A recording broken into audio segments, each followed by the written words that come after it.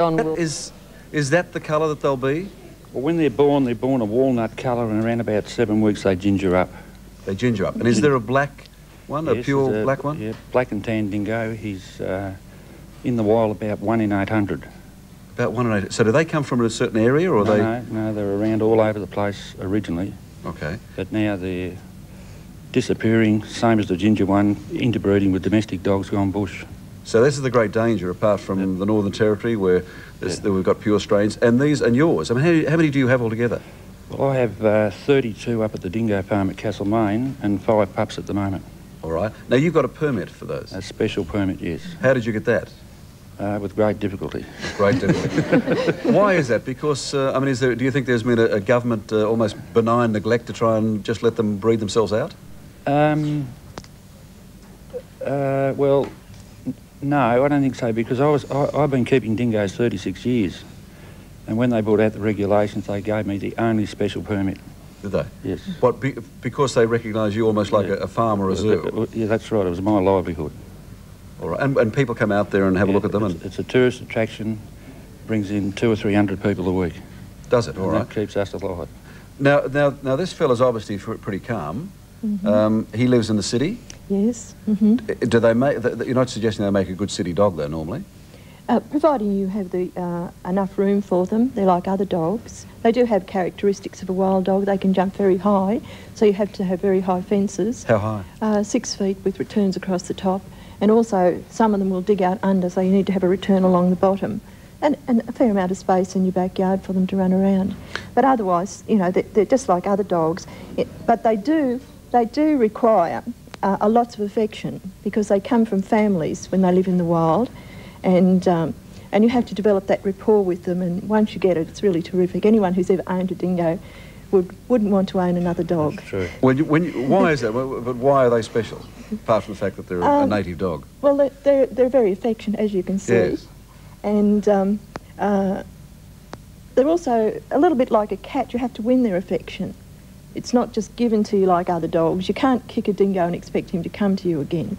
But what are they like? And this bloke looks terrific, but what are they like around children, around families? Well, he grew up with the family, and the neighbours' children come up and play with him. But like other dogs, any dog that's not been raised with children, or if children have mishandled a dog, they'll be frightened. They don't bite. They prefer to walk away rather than be aggressive, and that's where the term dingo comes from. You know, when they call a person a dingo, it's because instead of coming and confronting and being aggressive, they move away. Yes. And this is where that term has come from. Do people recognise when you walk down the street with one of these? Do people realise it's a dingo, or just think it's a dog? Not all of them, but I've had people come up and say, oh, you can see his beautiful golden eyes, say what a lovely dog he is, what is he? And I say, have a guess, and so they take a look and they say, he looks a bit like a dingo.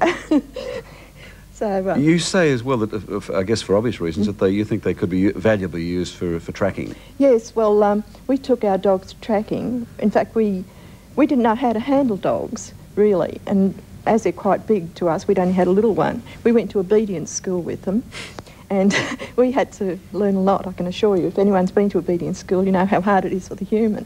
And it was decided to try them out at tracking. Well, I went to a school where the dogs have been practising for 2 years, and in 3 lessons he could go and find somebody he hadn't known before. I just showed him where they'd stood and said find them, and he went straight running into the bush and found them straight away. They were hidden in the bush. Really? You know? That was strangers, so that they have very good instincts for tracking. Of course, that comes from the fact that they're fairly close to the wild dog. They haven't been bred with other dogs. Yes. Can you show us again, just in terms of you said the obedience school, what'll he do?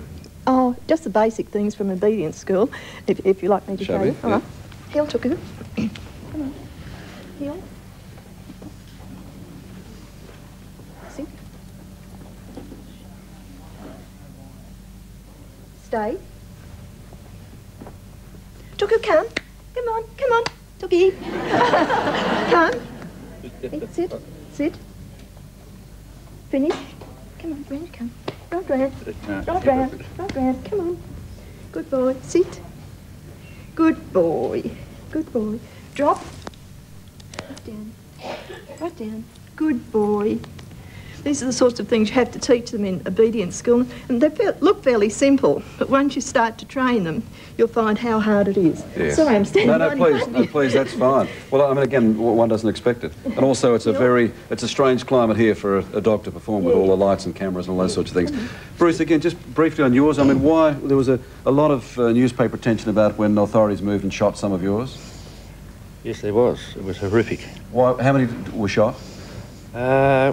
Well, 6 were shot. 1 was killed at Serendip, where they were taken. Right. 5 were given to other zoos, and 5 were culled to get the numbers down. But now we're over that. You think we're Right through over. that period, Yep. and you both think that that we're at a stage now with the Commission that they might be regarded as a precious animal and a native animal and given some respect.